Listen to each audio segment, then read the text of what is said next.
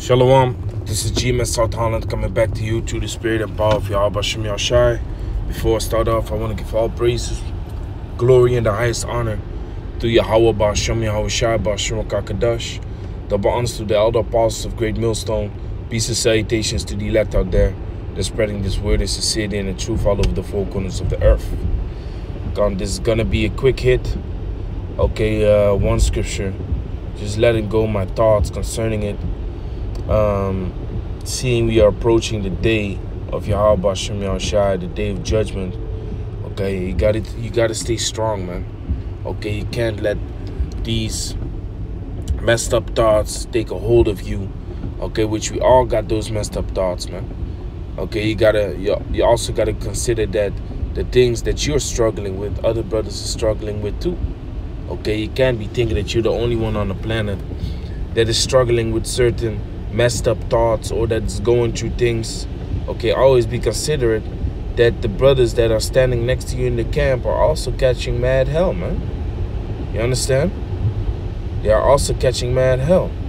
And one of the subjects brothers often go off at is comparing their own afflictions with the afflictions of the other brother or other brothers, which is off, man. I oftentimes give an example wherein I speak about weightlifting. Okay, real quick, a guy that is 100 kilos, okay, 120 pounds, 220 pounds, whatever.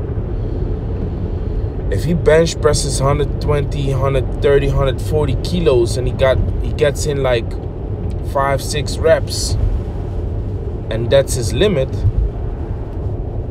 and then you have a guy that is like 70 kilos, okay, which is like I think like 160 pounds, something like that,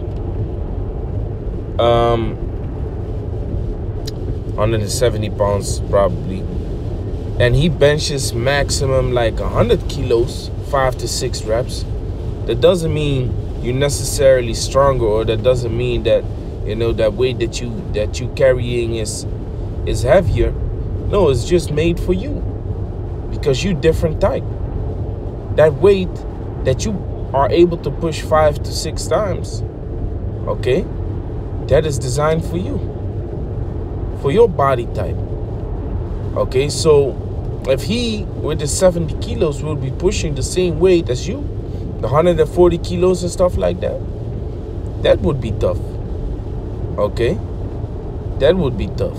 Then he is doing more than you. But guess what?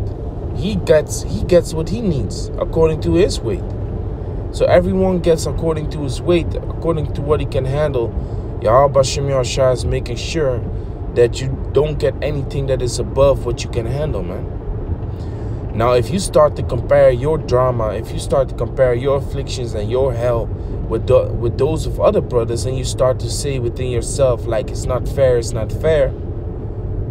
then what you're talking about is not fair. Who are you directing those words towards? Who are you directing those words towards? Towards the Heavenly Father? Are you telling the Heavenly Father it's not fair? Are you telling those brothers that are already going through hell and afflictions, but you, in your mind, is not as bad as yours? Are you telling them it's not fair? Understand? Who are you directing those words towards? Okay? Yahweh Shem Yahushai gives to every man what he needs and what he deserves. And on top of all of the afflictions that we still have to suffer because we went off back in the days, man. On top of that, you know, it's also a part of character development, man. Okay? It's also part of character development. Here it is, you put up your prayers day in and day out, okay? If you can, 3 times a day, you pray. If you can, before the sun comes up, you pray, okay? And what do you pray for? You pray for strength, right? I want to be strong. Okay, the Lord is gonna give you something to build up your strength. If you say you want to be big muscle dude, well, guess what? You're gonna have to hit the gym. You're gonna have to beat yourself up sometimes, man. You're gonna have to, hit the gym on days that you really don't want to. You gotta do these things, man. Ain't no slacking concerning that. Sometimes you're gonna get injured. You're gonna have injuries. Okay? Now you can't be like, well, that's not what I asked for. Yes, it is. Because the Lord works with character development. The Lord answers your prayers. But you also have to realize what comes with it, man. Okay? Real quick, Proverbs 24:10. If thou faint in the day of adversity, thy strength is small. Okay? If you faint in the day of adversity, thy strength is small. Now, as a matter of fact, let's see what it says in the other NLT. If you fail under pressure, your strength is too small. Okay? Now, where lies our strength? Do we lean on our own understanding? Do we lean on our own strength? No. We're supposed to lean on the strength of Yahweh Bashim Yahushua, the belief. That is our strength. Believing in the Lord. The Lord having our back. That is our strength, man. That is our support. That's what makes us tough. That's what makes us rich. You understand? So, the moment your strength is small, what it really means is that you lack faith. You literally lack faith, man. Okay? You don't see a positive outcome when you look at your situation, when you look at your afflictions, when you look at your life. You don't see no positive outcome, even though Yahweh Bashim Yahushua is right there with you. Your strength is small, man. You lack faith. What did Yahushua tell the disciples and the apostles on the boat when the ship was going up, up and down because of the wind? Okay, and you know, man, if you just have to go to YouTube and look up the roughest seas, and that shit is terrifying, man. That shit is fucking terrifying, man.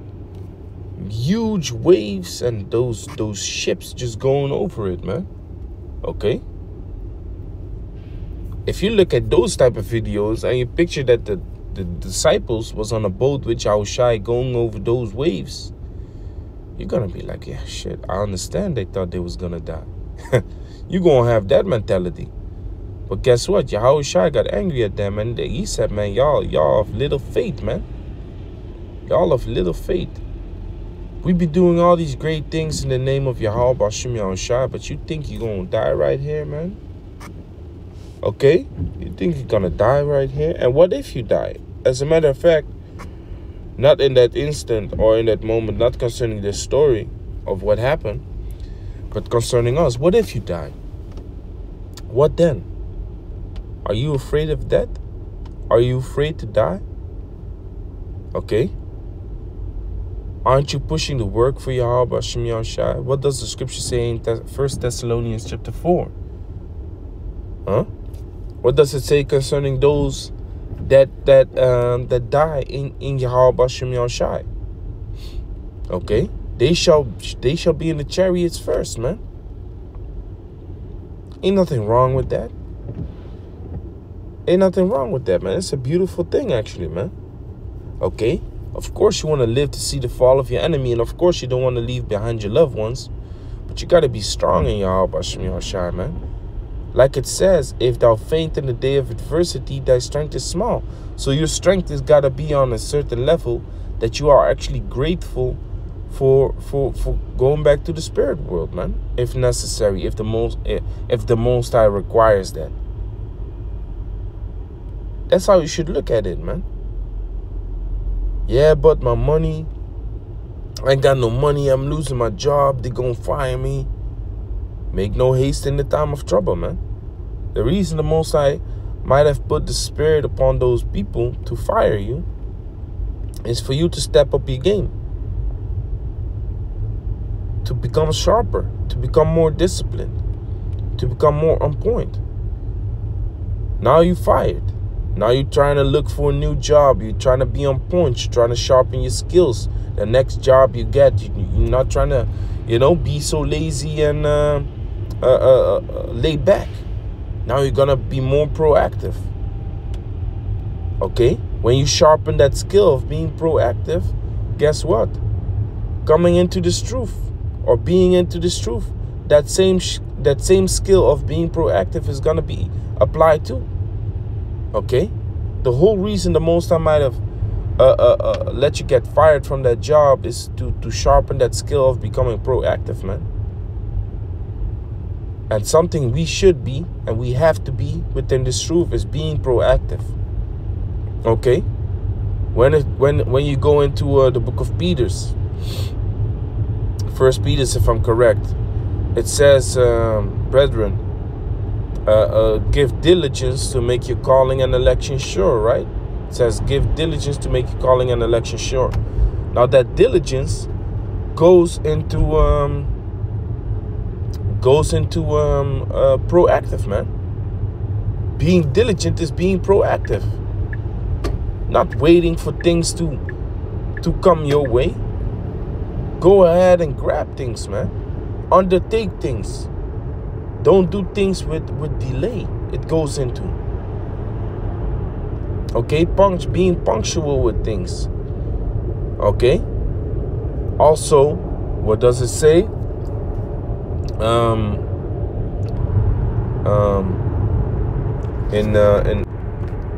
In Acts. Okay, let me grab Acts real quick.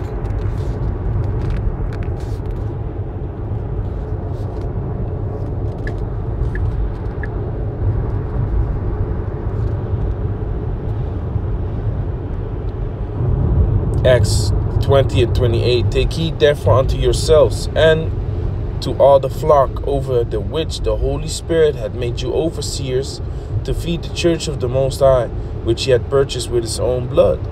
You see that? So he carried a certain responsibility. So with being proactive, he carried that responsibility. And that responsibility is to stay strong, man. To stay strong and to show off an example and to lead the brothers, to lead the sheep of the Most High into the barn. Feeding them, protecting them, taking that responsibility as if you are a father, man. Okay, as if you are an older brother. That's what you gotta do, man. And while you at it, okay, keep under your body. What does that mean? Apostle Paul mentioned that. Keep under your body. 1 Corinthians chapter, 9 verse 27. Keep on my I keep under my body, lest after I have taught many, Slakya, I myself should be a castaway. That's why you gotta keep yourself sharp, man. Don't let those thoughts get the best of you. Don't let those thoughts grow upon you. It's taking so long. It's not going how I want to.